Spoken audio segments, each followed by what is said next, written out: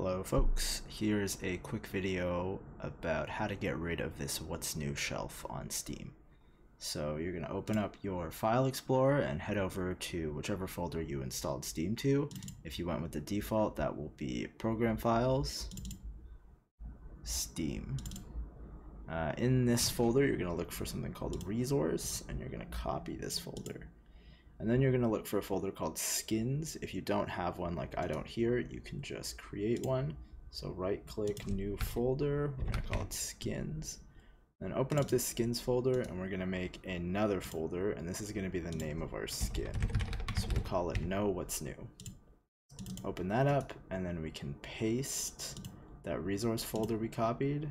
And then if you open that up and scroll all the way down, there's a file called webkit. You can just open this up with any text editor. Notepad is fine. And then we're going to copy this little bit of text that I'll have in the description, and we will put that right at the top.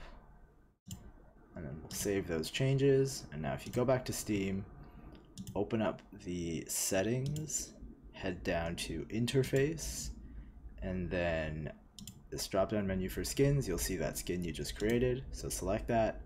Hit OK, you'll be prompted to restart Steam.